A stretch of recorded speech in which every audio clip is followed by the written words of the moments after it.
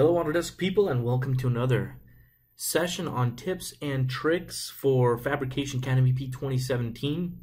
This one is in conjunction with Autodesk Point Layout, and there's been kind of a few questions that have popped up recently. One of them I wanted to address in this video.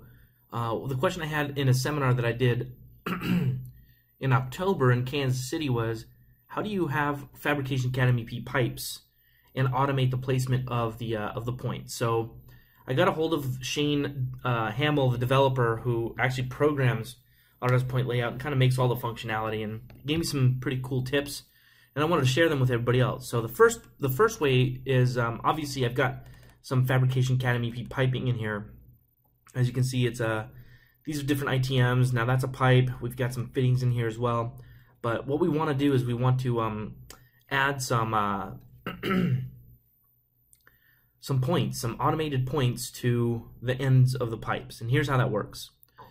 Now in the Point Layout, Autodesk Point Layout ribbon, you'll just grab the automated tool here. And I've already got it set up here, but by default you may have to change some of the categories here.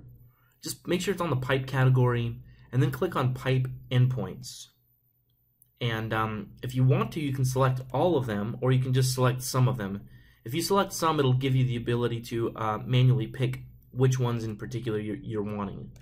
So here, I'll just pick the pipes here,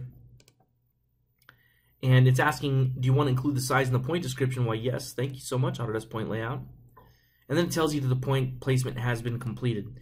Now, one note that that Shane Hamill, the developer, did mention to me was that the points themselves have been automated, but by default they go down to the bottom center of the pipe, and that was customer driven. He said there was some use case that he was programmed that for specifically.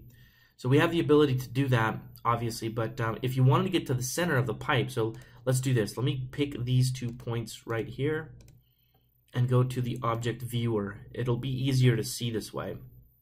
So if I expand the object viewer, you'll see that the points are being placed at the bottom center of the pipe. Now, I asked him about that. So why is it at that location? I mean, normally you would want it at the center of the pipe, right? So he said the other way to do that is just to make a selection and do the nodes. So that's the first method on how to do it. You'll want to use automated points. And let's do this. Let's go ahead and erase these guys. The second method, if you wanted to get it dead on to the center of the pipe, let me show you how that would work. So you would do, instead of the automated, there's another tool here called selection. So here's the second method. You use selection. You just make sure it's on the right category here. And I typed pipe capital E for the prefix, but you can do something very descriptive like pipe end. Now, if I was on the 3rd floor, I typically start off my numbers with the 10,000 category here. So if I'm on the 3rd floor, it's 30,000 points here. The description is going to be pipe endpoints, and the point roll is going to be stakeout.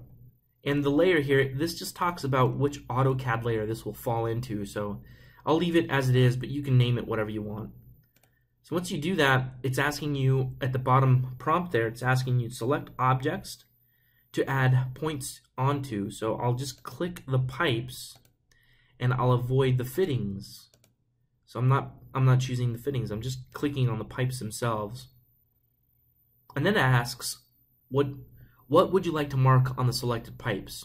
And in this case, you want to click on node, and then you want to tell the question here, you want to answer, would you like to mark only top or bottom points on the selected objects, and just hit all here. And so what that will do, and the difference here between what you saw earlier and what you're seeing now is, if I click on this point here and that particular pipe, and we go to the object viewer, you'll notice that that this secondary method that we just did does in fact raise that point to the center point, which is why we were using the node snap to begin with. So I hope you find that helpful, and I hope that kind of teaches you how we can go about doing, the different selection types for these objects and placing points on them. Stay tuned for another session of tips and tricks with Fabrication CADmep.